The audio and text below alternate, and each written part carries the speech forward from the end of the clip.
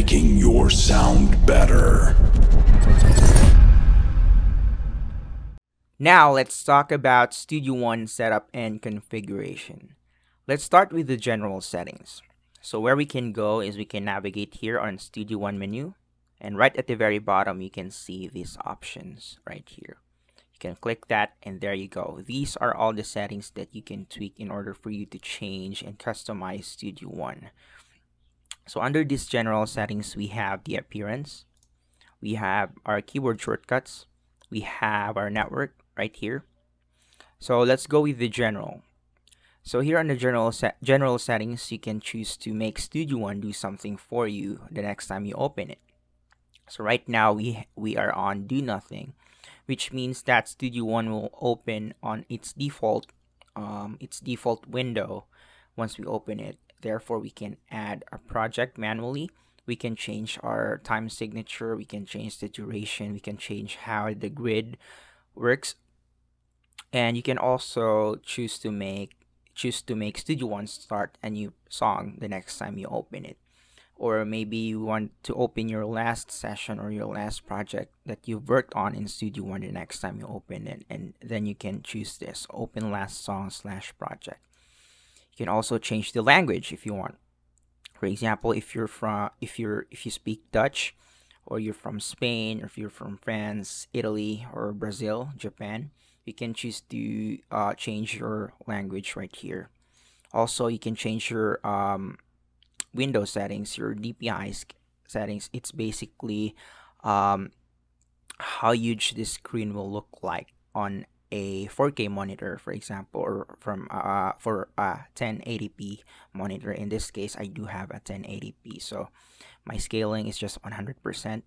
And if you want to tweak this, Studio One will require you to restart the software in order for this to work. So let's just go for the no as of now. The next one is the appearance. Of course, it's obvious. The appearance settings will obviously change the way Studio One looks right there. If you want your interface to look yellowish, and then you can just adjust that. You can adjust the arrangement window right there. As you can see, it turns white. You can also type in the value right here. And take note that if you type in negative, then the cursor right here will move to the left. And if you type in a positive, let's say positive value, then the cursor will move to the right. And you can also store your preset. In this case, I have a bunch of preset on my own right here. And you can customize your own depending on your taste. So the next one is our keyboard shortcuts. Let's just use the default for now, so you guys won't get confused. So let's go for the keyboard shortcuts. You can also change your shortcuts here. For example, your split. Right now, as of the moment, we don't have any shortcut for the split, so you can add a key. For example, for the split, I want to press F, and as you can see right now, it has a conflict because the F is assigned to the edit auto scroll, so we have to find another one. Maybe Control F. There you go.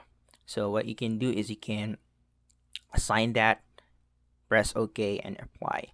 And the cool thing about this software is that you can migrate from other DAWs easily. For example, you're from Logic, or you're from Pro Tools, Cakewalk.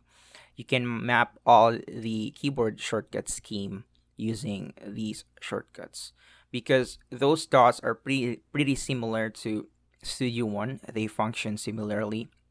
You can add tracks. Unlike FL Studio, once you add a certain element, then that plugin will go to, or that sample will go to the window that we call the channel rack.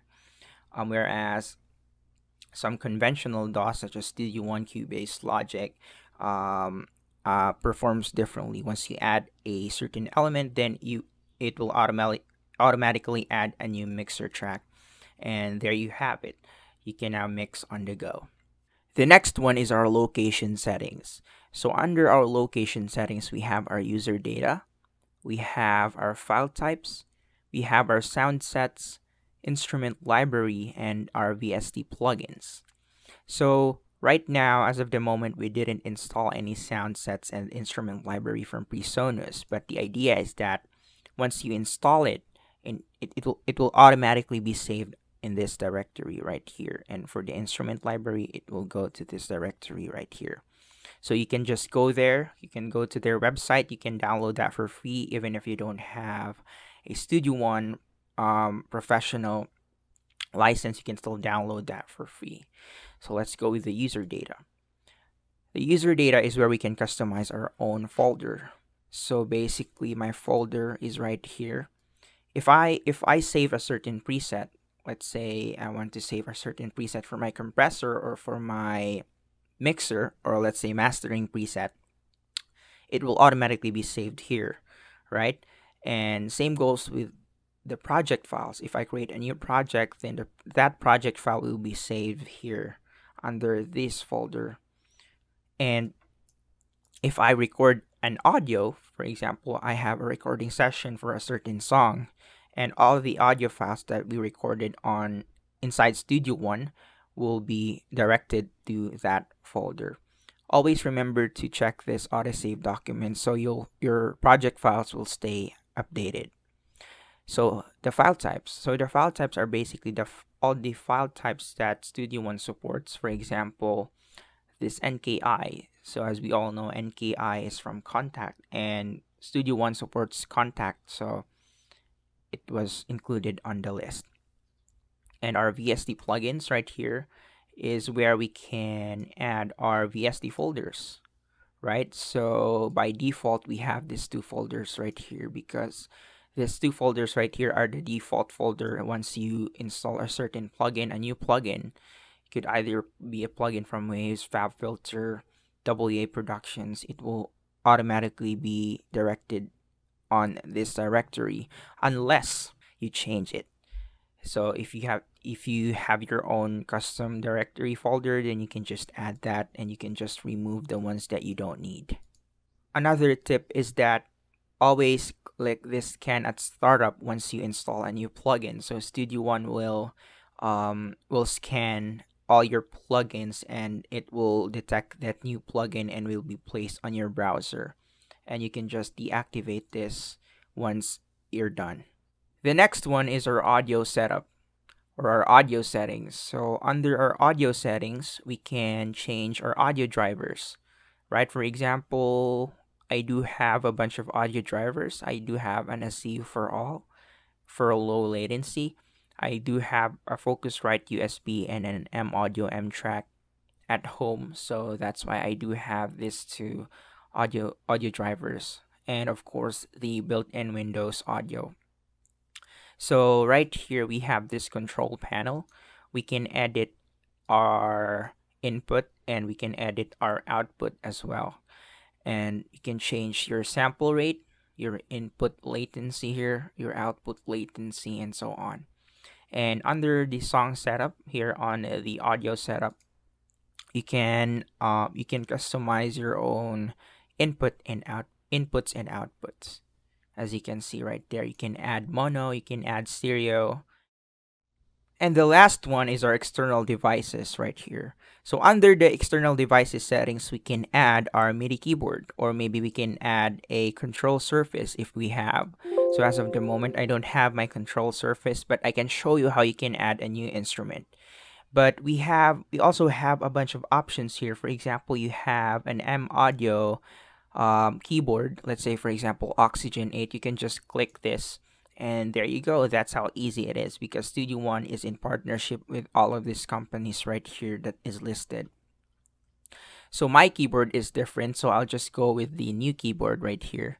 So you hover over the receive from, and right now I'm using a World Easy Key keyboard, so I'll just click this, and I'll rename it MIDI. And if I click OK, if I press my MIDI keyboard, you can see here that it's functioning right here at the bottom. Bam, bam, bam, bam. So let's try it out. Let's add an instrument.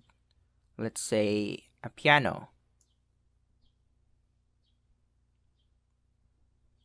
It's taking up a while. Oops, where's my piano? Right there. So right now, it's working.